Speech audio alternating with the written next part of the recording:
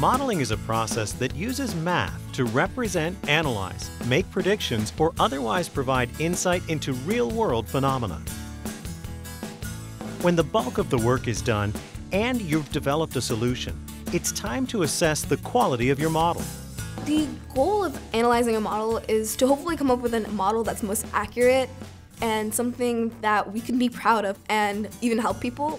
You don't know your model works until you begin plugging numbers in and checking if the theoretical value is actually practically what the answer is.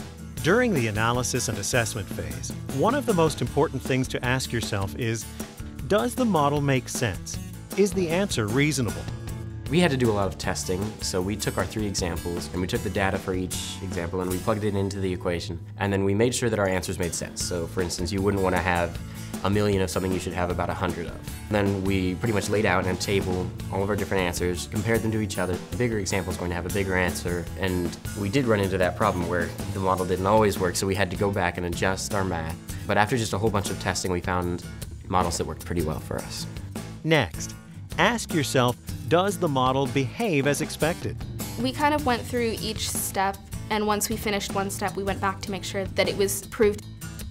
Make sure to validate your model. You prove it using historical data mainly because you don't know what's going to happen in the future, so you need to use historical data. Analysis is critical in determining whether or not your model works. Ask yourself, is the magnitude of the answer reasonable?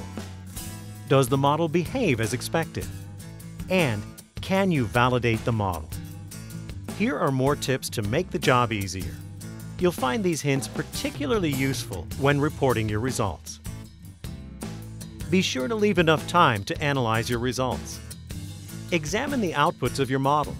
Does your solution provide an answer to the question you posed earlier?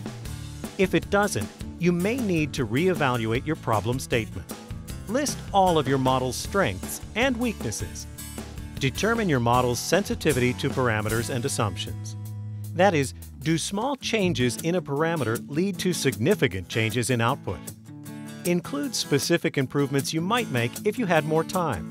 This shows you are thinking beyond your first or most developed approach. Remember, you are the architect of your model.